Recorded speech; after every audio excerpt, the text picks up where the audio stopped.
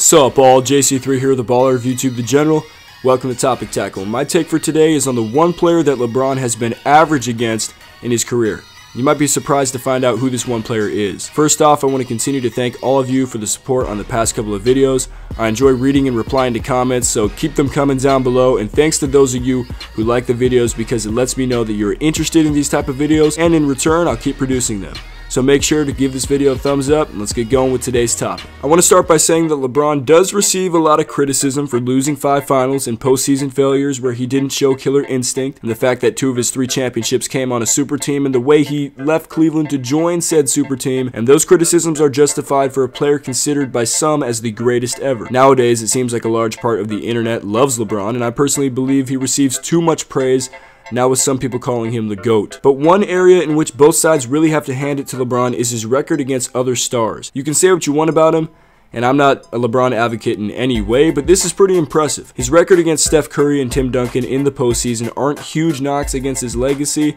After all, the Spurs and Warriors that LeBron has faced in the finals had multiple All-Stars and multiple potential Hall of Famers. In these cases, it hasn't been specifically one player from the Spurs or Warriors that LeBron has struggled against, but rather the team as a whole kept him from winning the title. But look at his records against other superstars like Kevin Durant, Chris Bosh, Dirk Nowitzki, Carmelo Anthony, Chris Paul, and most surprising to me and most likely to you, Kobe Bryant. In all these matchups combined, LeBron either wins the game or almost always outscores the other superstar, or both, if you're looking at the overall averages. So it is fair to say that LeBron has performed well against top talent in the league throughout his career, but here's one interesting case in which LeBron has been just about average in. LeBron has a near average 15-14 career record against none other than his best buddy Dwayne Wade. And somehow, these two players, who will go down as greats in NBA history, have never met in the playoffs.